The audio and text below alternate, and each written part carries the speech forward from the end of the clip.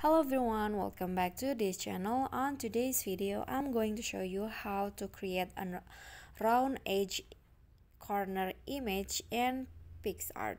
So as you can see here, the round edge corner image will be shown like this. It will have the round edge corner at the corner of the photo, and then I'm going to show you how.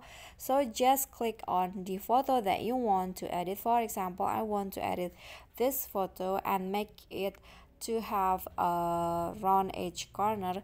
So there are two ways that you can use. So the first option is go to the tools icon and then click on shape crop. Okay, click on the cutout, and then go to shape.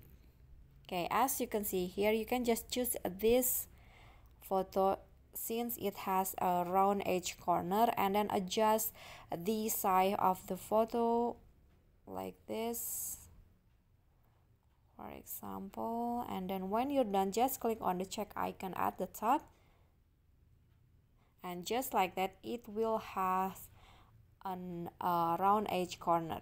The photo has been changed into a round edge corner. And then I'm going to show you the second option that you can use. You can just go back. Okay, so the second option is you can go to the border option, and then on the radius just swipe right. So as you can see here, it will the edge will change into round like this, and you can also adjust how much the inner like this.